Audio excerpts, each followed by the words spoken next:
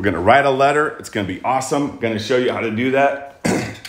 Now, here's the thing about letter writing, is that it is almost what people call a forgotten art.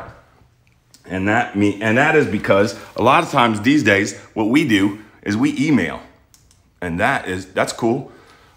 Email is kind of like letter writing, except it's not. Letter writing is awesome. Letter writing is important. If you haven't written a letter to somebody, you're about to have a really amazing experience. It's an amazing experience because getting letters is the best.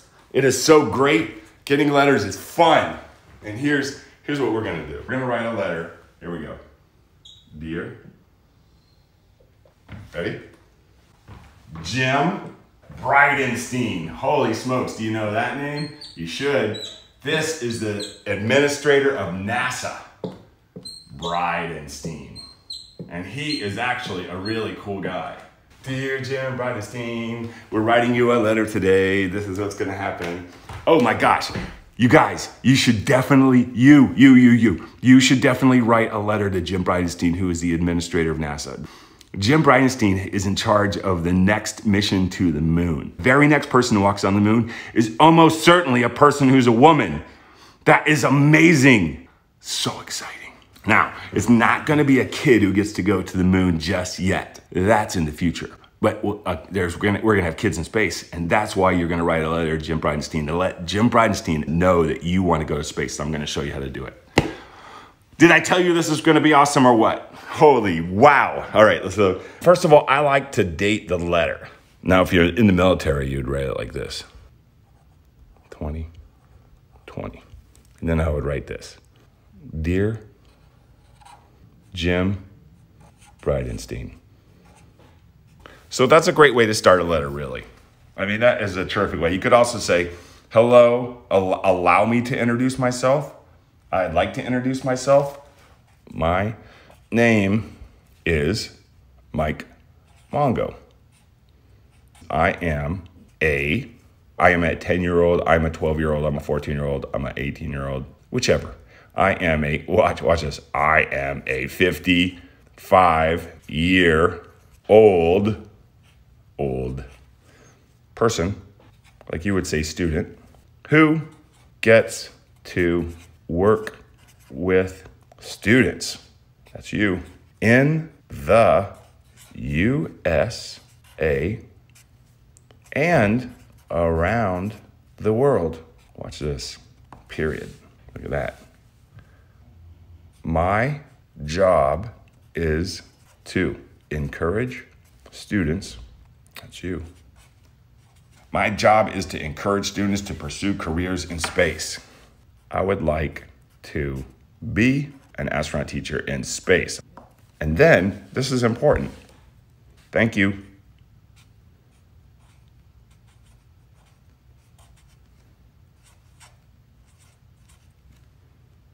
Very much.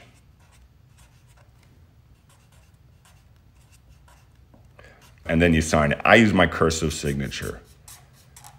After writing that, we'd fold it up. So you fold it halfway.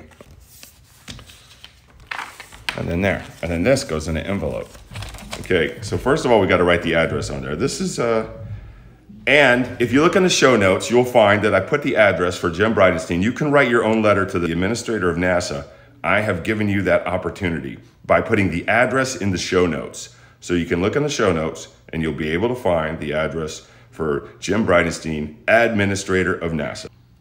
Jim Bridenstine is going to be remembered as one of the best administrators of NASA we've ever had. Took over at a difficult time, making space for everybody so that there's a place for everybody at NASA. Doesn't matter who you are, where you're from, what your background is, as long as you're awesome, you're welcome. Office of the Administrator. How cool is that? Administrator of NASA. And don't have your parents fill this out. You get to do it. Attention, ATTN, Jim Bridenstine. How cool is that?